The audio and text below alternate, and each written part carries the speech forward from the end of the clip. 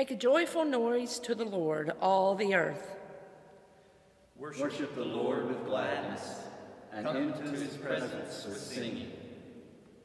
Acknowledge that the Lord is God. He made us, and we are his.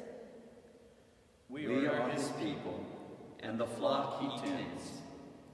Enter his gates with thanksgiving, and his courts with praise. Give thanks to him. Bless his name.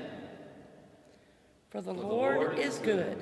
His steadfast love endures forever, and his faithfulness is for all generations. Amen.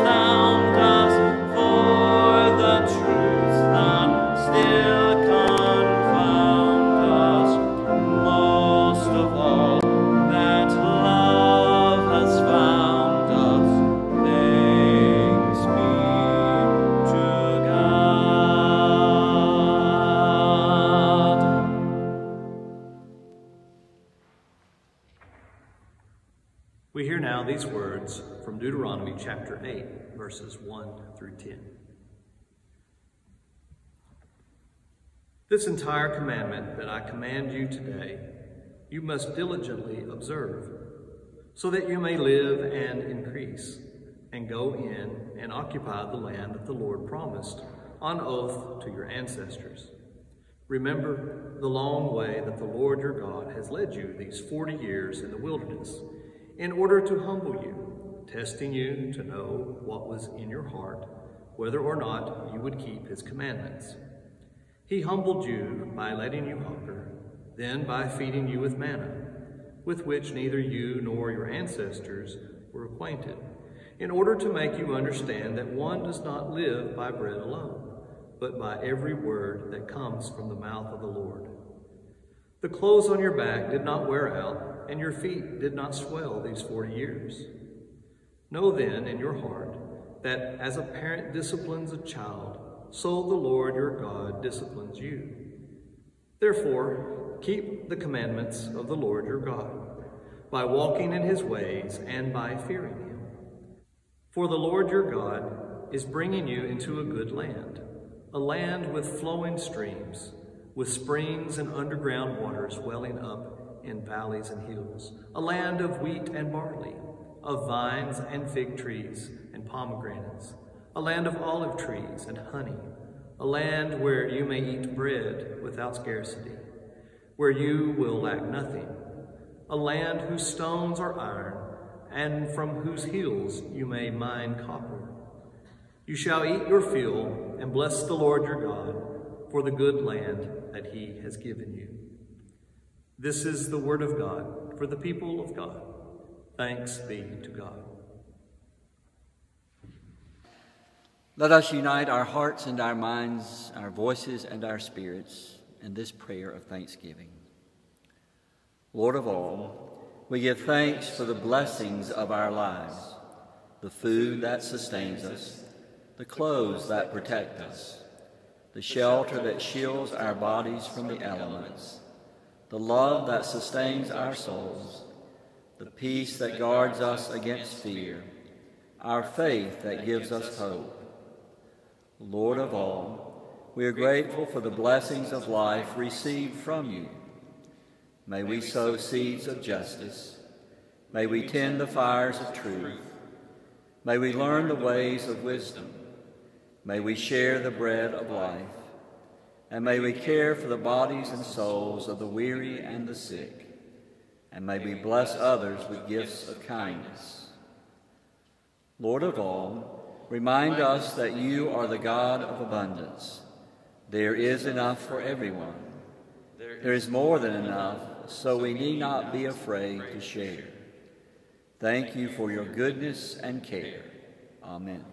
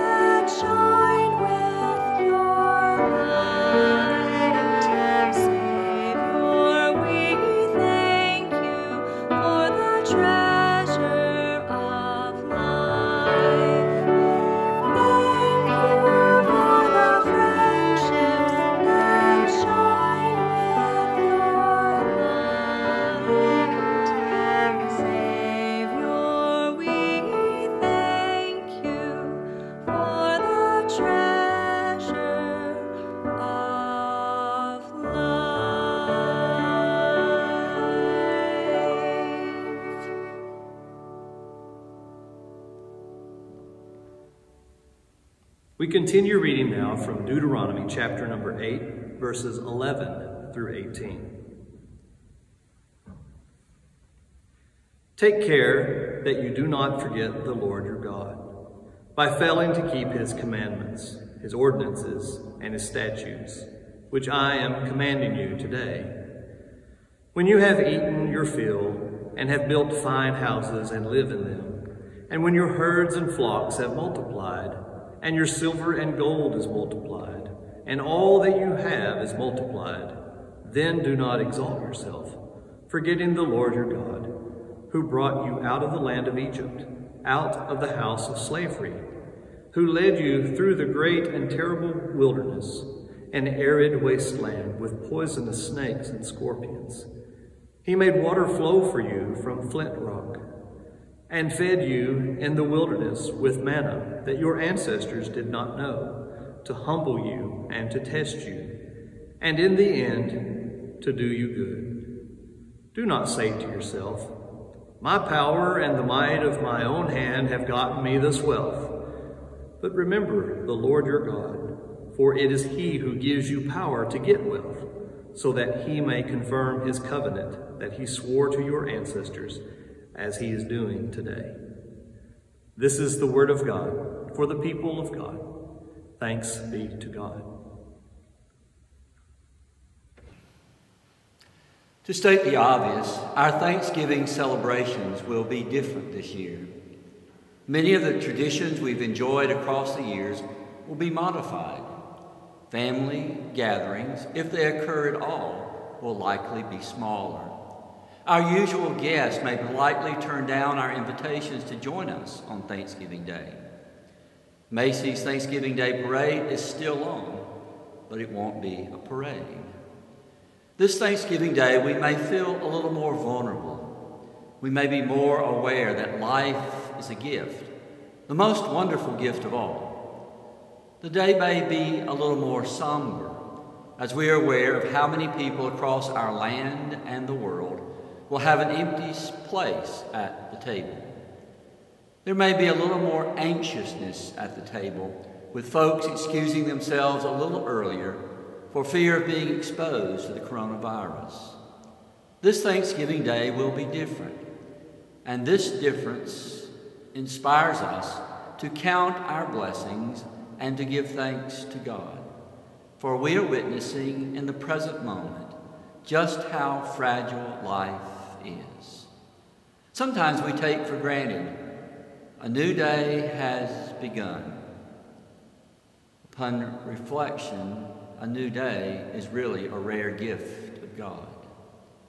This Thanksgiving Day, I hope memory, humility, and gratitude rise to the forefront of our celebrations. One of our family's Thanksgiving traditions is to share memories that inspire humility and gratitude. I'm sure that tradition will continue, and I am confident that I will tell a story I tell most Thanksgivings. It is a story that shapes our family, even though Chip has no real memory of it, and Rusty had not yet arrived on the scene when this event occurred. However, across the years, this story has become a part of our family DNA. In August of 1977, Rita Chip, who was only 1 year old, and I moved to Louisville, where I enrolled in Southern Seminary. Those first months in Louisville were hard. Our apartment was all the way across town from the seminary. We were isolated from other seminary families who were facing the same struggles that we were. It was difficult to find jobs. Money was short, and we were stretching the few dollars we had as far as they would go. Our savings were dwindling by the day. When we moved to Louisville, my father was working in Cuba. October came. My father returned stateside. My son is excited. Pawpaw is coming to see us. Pawpaw is coming to see us.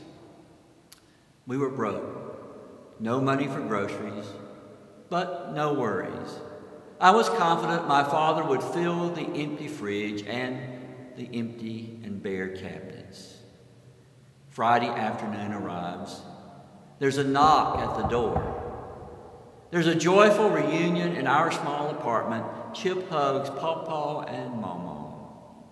Then, in a few minutes, he runs to the kitchen, throws open the refrigerator door, and yells, "Pawpaw, you want some Loney?" There, inside the fridge, was a container with 2 slices of Oscar Mayer bologna. This memory helps my family get to gratitude on Thanksgiving Day.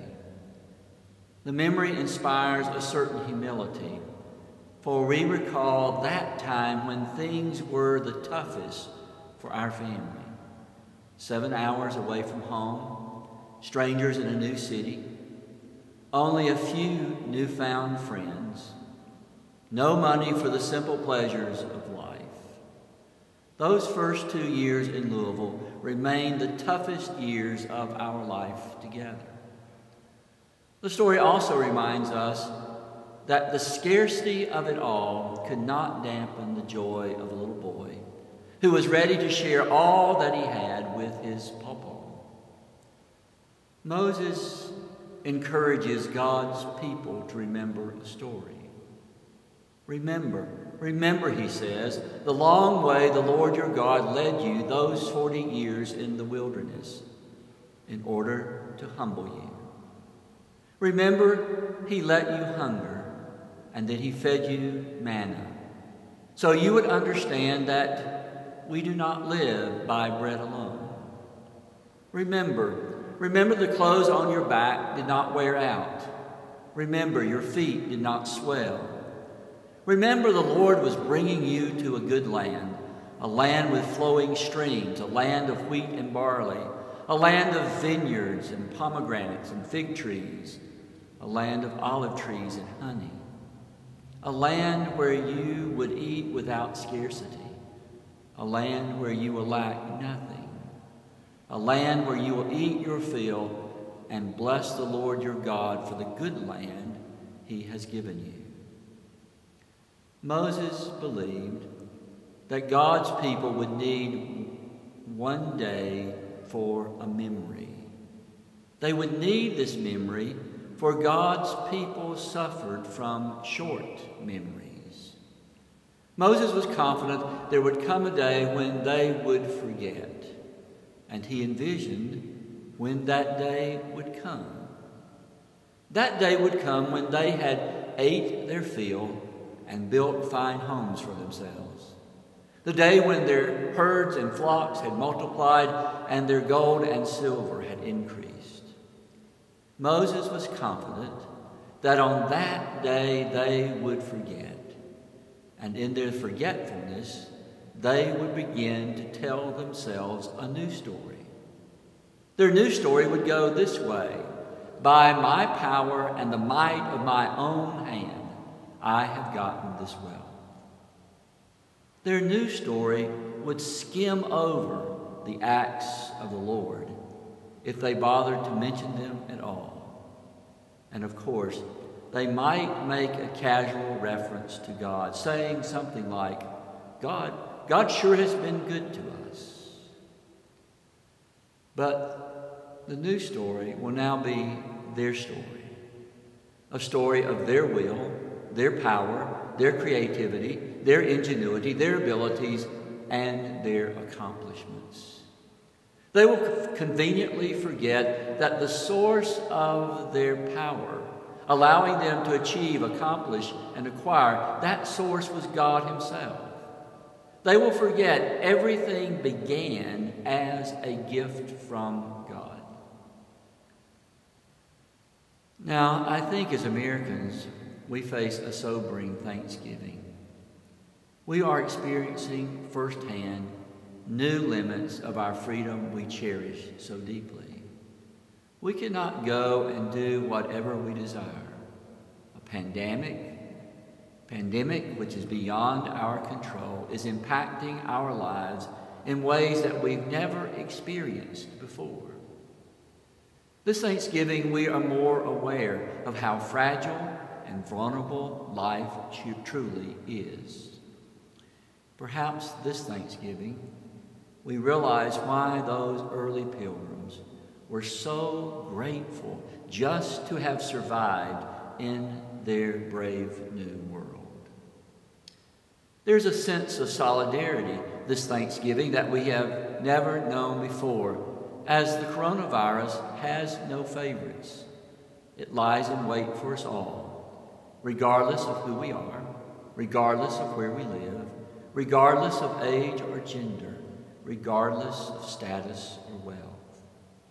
We know in this time there are friends and family members hurting financially in ways that they have never struggled before. They have been furloughed or laid off. They have gone through savings and lines of credit. They are a month or maybe even days from financial ruin. We have other friends and family members living in an entirely different world from those friends. These friends, thankfully, have been able to work from home. Thankfully, their jobs have not been threatened. Thankfully, even in this peculiar time, they have been able to buy a house or a new car, using the advantage of the low interest rates the pandemic has unleashed. In this peculiar time around this Thanksgiving, children have returned to virtual learning. Parents and children are struggling with the demands and with the technology. Dedicated teachers are going to places they have never gone before as they seek to engage their students who are not in their classroom. Caring professionals are delivering food to the homes of children.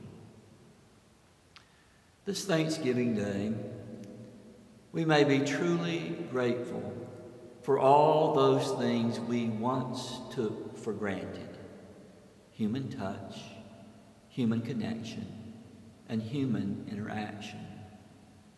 For the first time in our lives, we have a deeper understanding of life as an extravagant gift. On Thanksgiving days of the past, we might have found it challenging to express a profound sense of gratitude.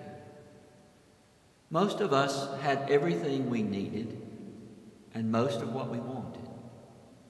We had no fear of going hungry or anyone in our family having less than enough. We were safe in our homes, enjoying the company of the people we loved most in this world. It was challenging to resist the temptation of sitting back and looking at all that we had accomplished with a deep satisfaction, with only a brief acknowledgement of the graciousness and the goodness of God. It appears to me that most spiritual teachers, like Moses, understand our human connection to our stuff. It's important to us. In some cases, it defines who we are.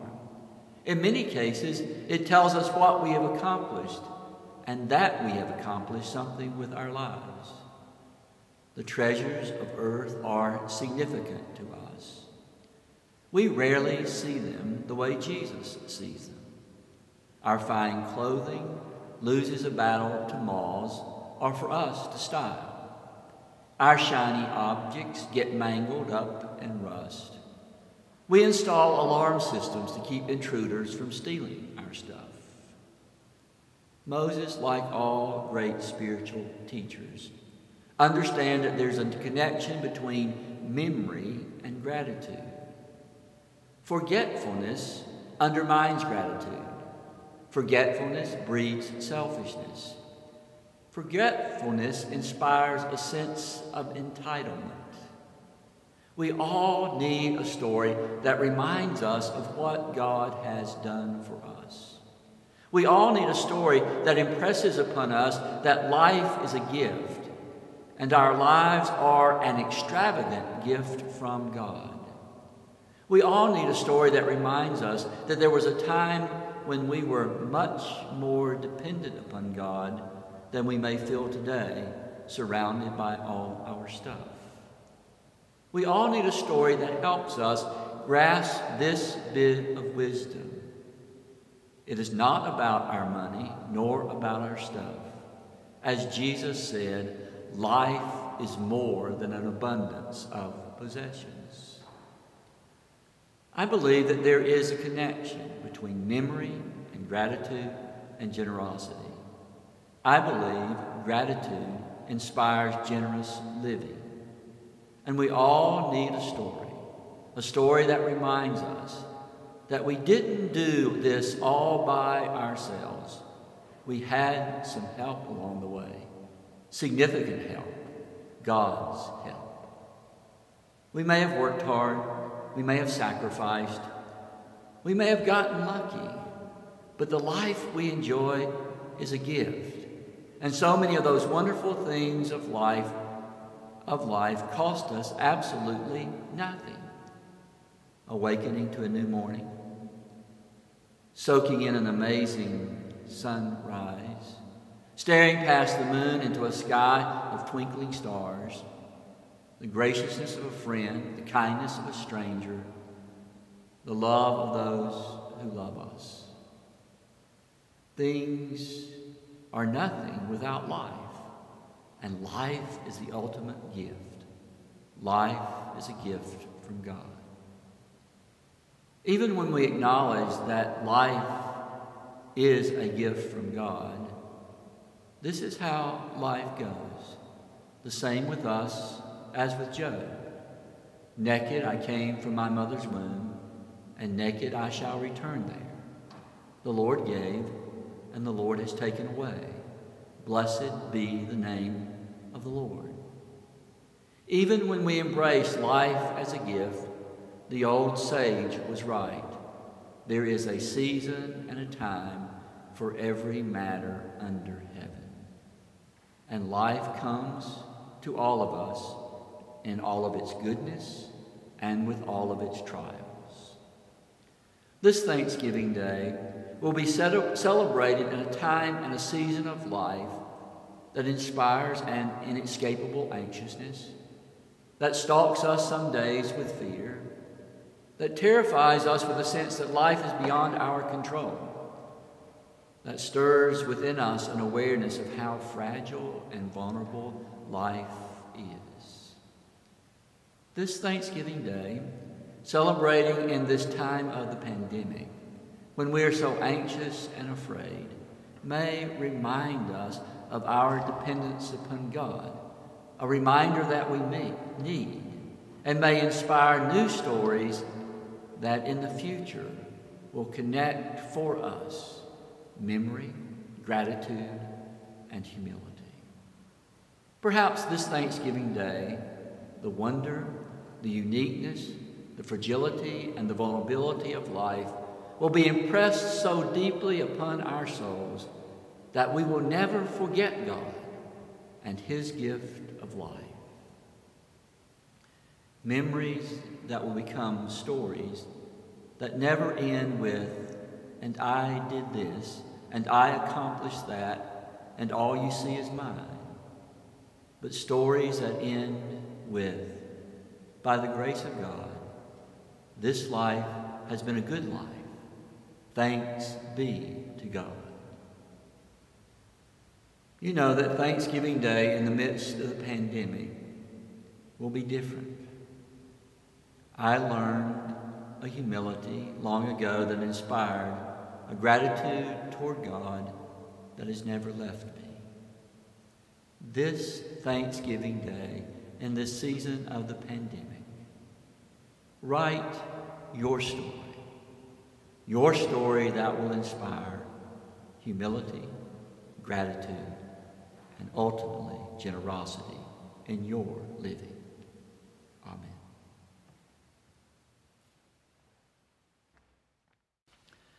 As we conclude our worship on this, our Lord's Day, let us offer one another this blessing. As we go, remind us, gracious God, of your extravagant generosity. May we express our gratitude to you by sharing generously with others. May we offer our lives to you in acts of compassion for one another. May we welcome with gladness the strangers we meet along the way. May we walk slowly through the coming days, aware of your gifts of breath, of love, of life itself. Amen.